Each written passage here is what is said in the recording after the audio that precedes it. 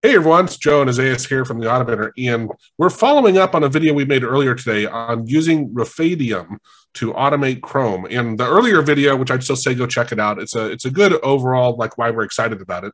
Yeah. This video, we're going to demo a little bit of how to use it and some of the steps to go through. Yeah. So Rufaydium is the WebDriver now, wrapper that CO786 created for us.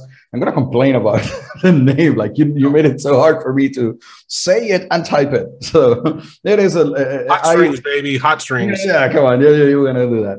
But in general, you go to their site, download the code however you feel more comfortable with. You have here the option for downloading the zip or, cloning the repository if you want to do that.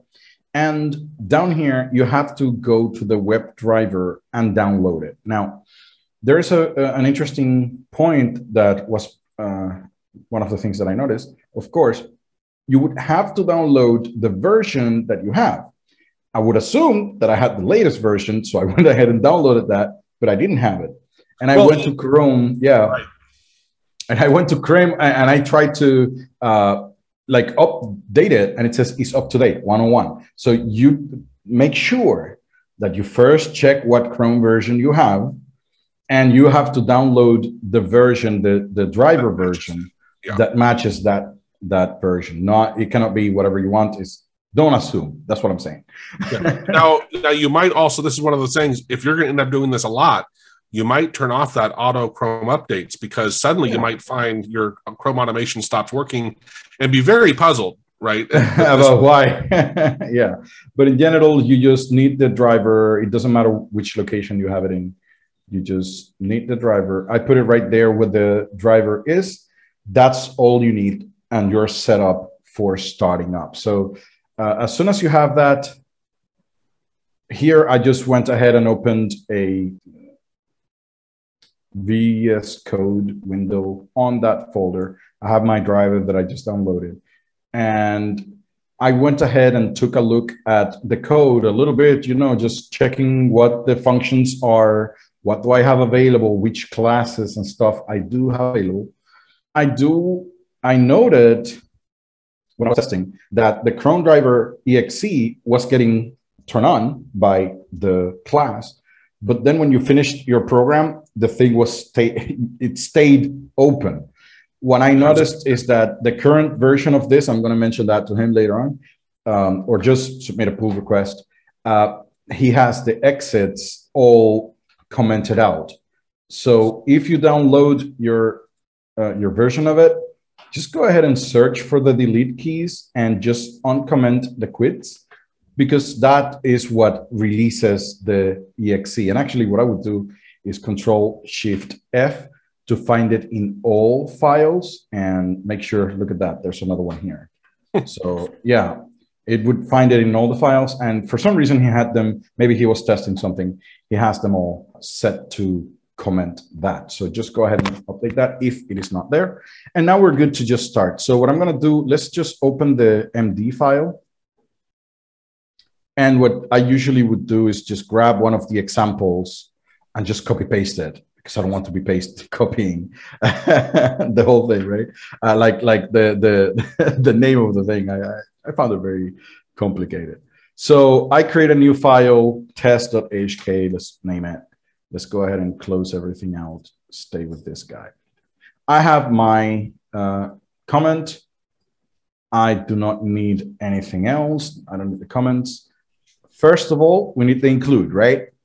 Second of all, you need to specify the path to the driver. He set it into a variable and then pass it. You might just put it in right there because it's not that big. And so you have to keep in mind that you have to do two things. First of all, you have to load the driver, which is an object that he has in the Rufaydium things. He has a class called runDriver, which loads the driver, and you have it here now. And then that object, you have to pass it to the Rufaydium object as a parameter. So make sure that you do that. It is two steps: loading the driver and passing the driver to the Rufaydium thing. And after you have your object, your Chrome object, you can already perform a few things because the Rufaydium object allows you to do some things. But the main and most used one and most important one is creating a session.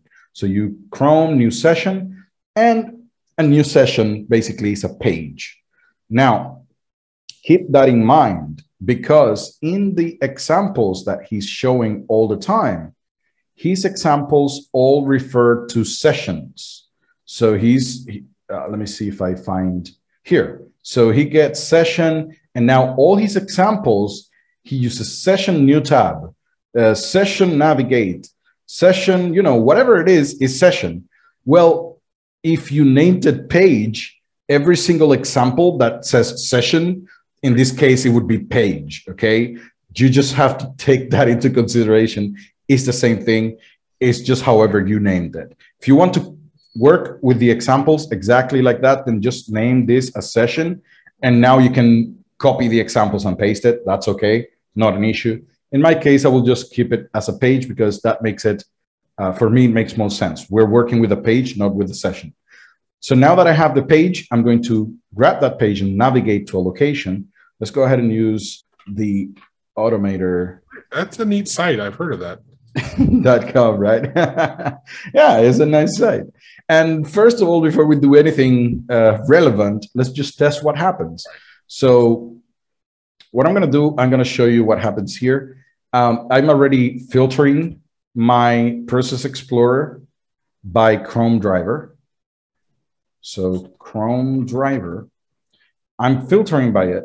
What should happen is that it should open a new page. It should show me the Chrome browser that we're going to be automating. And then it's going to delete the page, and the Chrome driver executable should go away. So that's what I'm expecting. And that's actually a point I'd like to really, focus on for a second here is you literally have two different programs. The Chrome instance is truly Chrome launching, and then there's a WebDriver executable that is automated. That is connecting. Yeah, exactly. And you might close the Chrome driver, but it's going to keep your window open, but now you cannot control it. So be careful, because if you delete the object, you lose connection to the driver. That's what happens. Right. So keep those in mind. Maybe he was kind of like commenting all the exits because he was testing something. Because, for example, if I have 5 pages, each of them in their own object, and I close one of them or release one of them, that would close my Chrome driver, and now all the other pages cannot actually get automated. So maybe he wants to keep a count of how many pages have Chrome driver there, and while you close them, when you close the last one, then go ahead and close the Chrome driver. Maybe that's what he was trying. But in any case, let's just run it, and I should get either an instance. Did nothing happen, or is it too fast? No, it's not that. Let's do the following. Let's go ahead and I should get a new instance though. I'm not getting anything. So let's see. Recording this. Yeah, that is an interesting one. So let's see what is going on. I pause here. Very likely something to do with this. Let me see something. What is my driver? Oh, well, it has a driver there. Yeah. So my driver is set. My Chrome, what is Chrome? Chrome. Where is Chrome? Here it is. It is a Rufaydium class, so that's good. Everything looks okay. And now new page. What are you doing there? So page now is empty. That's what happens. So the new page is coming up blank, and that is not good. So, oh, I know what happened. It's because it's not new page, it's new session. I actually kind of like replaced that by mistake. That's what happens. So let's go ahead and test this one. Now I should get an instance. Yeah, there it is. Something interesting to note here is that whenever you open this, let me see, something happened there about the connection. The connection with the server was terminated. Okay. we'll see what happened there. But notice that here you get a banner that says Chrome is being controlled by an automated software. So this cannot be dismissed. You said that, but I'm curious if you were to maybe you try this already. Can you close the Chrome driver executable? I haven't tried that. So the Chrome driver is not there. So the Chrome driver is no longer there because the script exited. And then you can't. Okay, you already tested what I was thinking. Right. Okay. So Chrome driver is not there. But let's go ahead and stop right here and verify. Oh, come on. Okay, so let's just stop there. That's something that I do not like sometimes, that the breaking points do not work. So it's navigating, it stopped before returning. So right now I would, yeah, there it is. So Chrome driver is here, but when the script goes out, then Chrome drivers gets closed. And that means that then you will not be able to connect to it any longer. So in this case, now, in my case, I want to do it right away. That's it. Now, this is something interesting. So this is the test.ashk. And for some reason, it's still trying to send requests, even though it's finished. That's the point. So here we go. Now that I have this, how about automating something? And this is the part that actually made it so nice about, and why Tank was actually praising it. Mm-hmm. Is that now for the page, you have access to functions, or they look like that, but it's not the DOM directly, but you have functions that look like the DOM that now you can say query selector all or selector directly from the page. So it makes a lot of sense. I'm in a page and I want to query something from that page. In other ways of doing this, like Selenium or Internet Explorer, you first need to get the document out of the page.document or something like that. And then after you have it in a variable, or you can do it from there, but you always have to specify document, which is annoying. So you put it as doc, and then you have doc.query select. So that is no longer the case. Now you just go ahead and create your page, and now you can just go ahead and do your query selector. So let's go ahead and do something interesting with it. So what we're going to do, let me open the page. Let's go ahead and open the-automator.com. And what I want to do is perform a search. So just as a basic example, what I'm going to do, we have a tool for this, which is just like getting the classes and information about a specific element in your web page. And this one is the class S right here. So that's the class for S. If it had an ID, I would use the ID itself. But here's the thing. I would test it right here. I would just go ahead and test. Let me move this out a little bit. So good step for people to learn if they're not. Right. So if you're not used to it, you can just go ahead and do document, which is the document, dot query selector, which is what we're trying to do. And now it would be a class, which is the S, that's the class. And if I'm referring to a class, I have to put a dot in it for each class. And now notice that right here, I got an answer that, yeah, that exists. So now I could do a few things with it. And one of them is value. The value is whatever it is in there. Right now it is empty. So I could just set it to something like whk-hotkey or something like that. And that would set the information up there. Now that I know that that works, I could just copy this up. So I could just grab this, copy it. And in my code, I could just do pasted. And here where it says document, I change it to page, and now it's working. You see what I mean? So let me switch the quotation marks here and the fact that in AutoHotkey you do this. So I do a little bit of a translation going on. The other one was JavaScript, correct? Yes. So I'm testing the JavaScript directly. So basically, I right away tested and I got it on my code. So this is very good. And the next thing is that I want to click on the search button in here. And I think that is it is right below here, the submit button. Yeah, search submit. I got that. I could just hit up to get the previous text. Again, if it is a class, I have to put the dot. And as I'm going to be using this in AutoHotkey, let me just use the quotation mark so I don't have to. Because, yeah, JavaScript can use either. Yeah. So now I hit enter. It looks like what is working? Oh, no, sorry. It actually set the value to it. But what I wanted to do is click. That's what I wanted to do. So let's just go ahead and do that. And let's see what happens. Yeah, there you go. So it works. So I could click on it. So now that I do that, I just copy the text, put it here, and change that to page. So now I have working code that it was simple for me to just test it and paste it. And the driver itself makes it easier for me to update it because I just have to change one thing. I would just open, navigate, search, close, and then the Chrome window should stay open anyways. So if I run this script, I should just get to that page. Oh, look at that. I saw it. I saw it. The problem here is the exit. So maybe that's the reason why he had it all commented out. So let's go ahead and go back with the drivers here. So let me go ahead and remove these changes.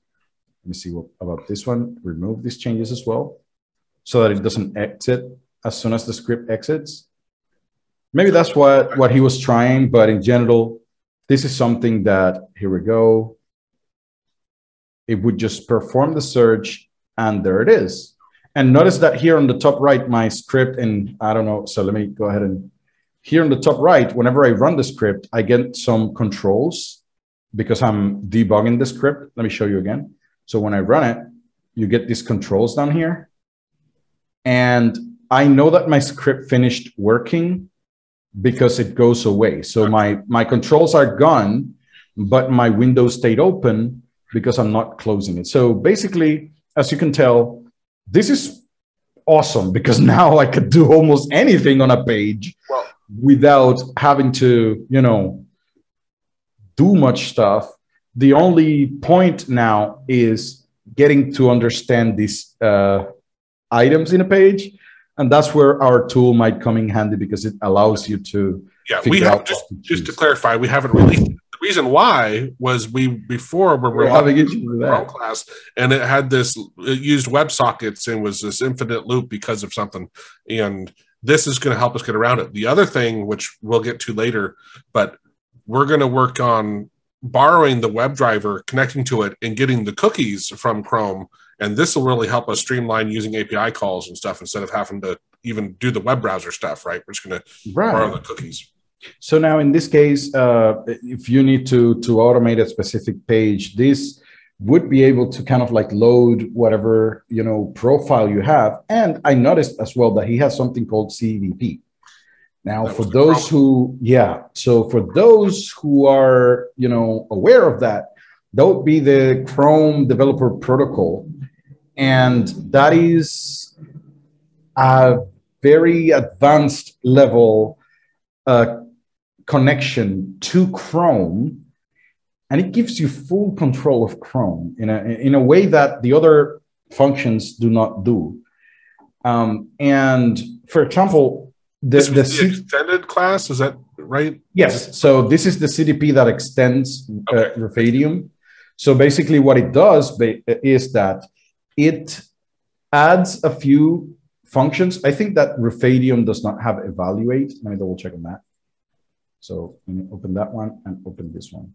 So Rufaydium, when I close it, let me see if it has evaluate. So notice that Rufaydium itself, the class of Rufaydium, does not have a function that says like evaluate JavaScript. It doesn't. But when you use the CDP, it actually adds a function called evaluate.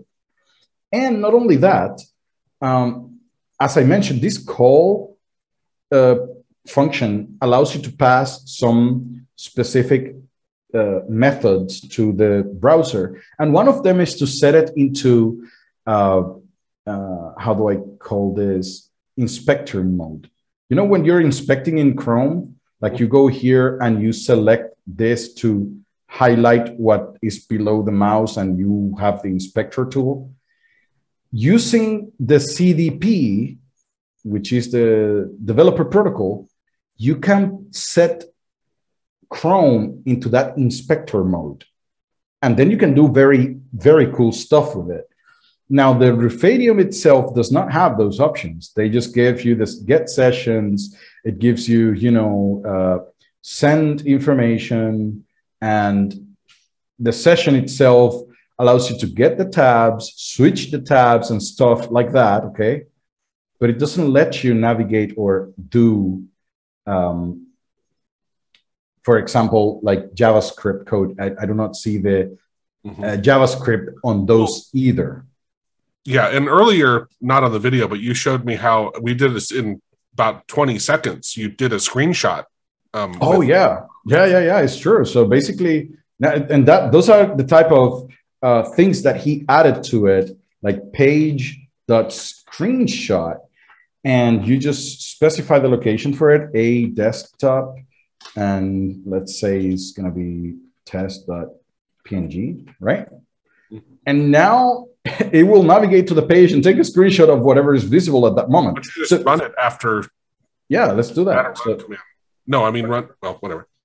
Oh, I'm sorry. I would say just add a run command to show it would actually display it instead of navigating to it. All right. Okay. So basically now yeah. I have this file here called test.png that has a screenshot of the visible portion of the page. Now, that is something that other libraries do not have available. But as you can tell, like the session object has a few interesting stuff, and the way how to do those things, if you have never done that, I just collapse the whole thing and I go class by class and I see what functions it has. That's how I figured out that it had, like, you know, wow, like you can switch tabs. That is interesting. You have several tabs open and you can switch between them. That's interesting. And just by doing that, oh, look at that, full screen, minimize. And then I found one that was for, oh, here's the get cookies and stuff. And here's the screenshot or printing. You can print the page. So again, it has a lot of interesting stuff going on. And if you need way more control, then just go ahead and take a look at the CDP. And you just need the call method for that one, because you would be passing the commands in the first parameter, which is, if you know what I'm talking about, that's great. That's awesome. So yeah, I am really happy with this library. It looks good. I would definitely use it. Well, and the other thing is it's what, a month old, right? So yeah, it's totally new. And look at that. Send keys to the browser. Interesting. Has the CDP. Right. So that is again, that could be very helpful at times. Again, there's a lot of things, because there are some pages that have ways of detecting that you cannot send, set the value to the thing. Right. But basically, you can send a string by typing it. Right. So that is interesting. I just noticed this one. Yeah. So, yeah. So the other thing, though, is this is a class. And by the way, if you're not familiar with using classes, we're finishing up our Intro to Classes course, which Isaias has been working on for us. And it's going to be very helpful for people that are new to classes. So you might want to sign up. I'll put the URL beneath me here if you're interested. I think maybe next week, at the week after, probably the latest, we'll have it be done. All the main videos are done. Now we're just checking the details if there's any script that is missing or any additional examples, but the main videos are gone. So everything is good. Awesome. Well, thanks for that walkthrough there, Isaias. This is really exciting to me. It's a lot. It is. It is. We even had a policy where I told Isaias, look, when clients come to us for automating Chrome, I said, just we say no more. Nah. But maybe this opens up the door to go back to that, right? So we're going to test it. We're going to actually test it a little bit more before going further. But and at some point, we'll make a simpler version for really new people that all they want to do is connect to the instance and fill out a form, add a couple things and click. We'll make something very simple for people for that, right? At some point, right? Because not everyone has to use classes, right? Is my point. We can make it very simple, make it super easy. Sure. But this looks pretty robust and pretty awesome. Yeah. Right. Cheers. Bye.